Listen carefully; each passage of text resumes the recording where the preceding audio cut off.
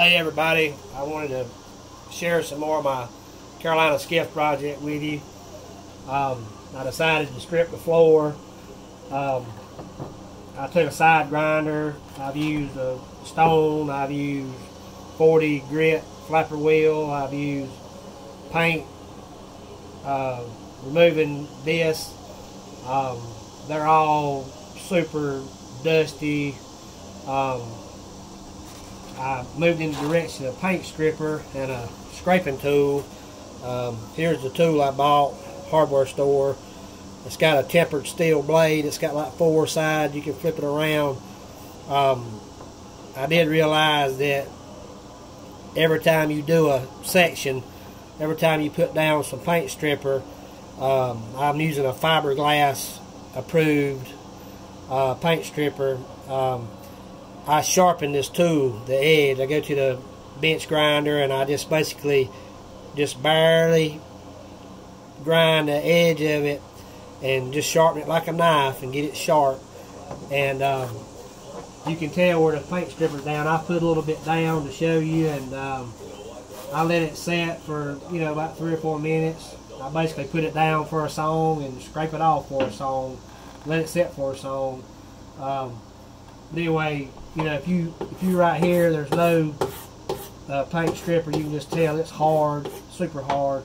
But over here where I put the paint stripper, and I just put it where the cracks, on the surfaces that I'm trying to get up. I'm just basically trying to get all these bad cracks out of it where I can put some kind of sealer down. But it softens it up.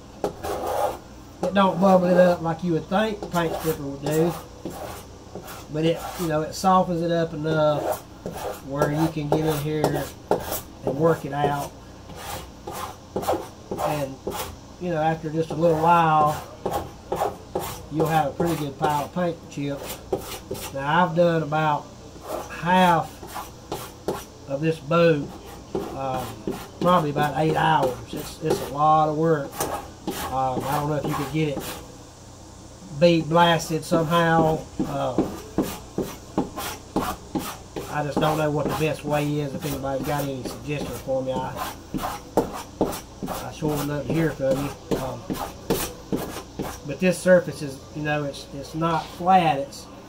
It's got a lot of ripples in it all the way down. Everywhere there's a divider between the foam under the deck, this has a ripple to it. So this seems to be the best thing I could come up with. So I'm gonna get back to scraping, and my email address is joeyoggston. If you've got any advice for me, or if I can help you with your project, and I'll keep posting videos and see how it goes.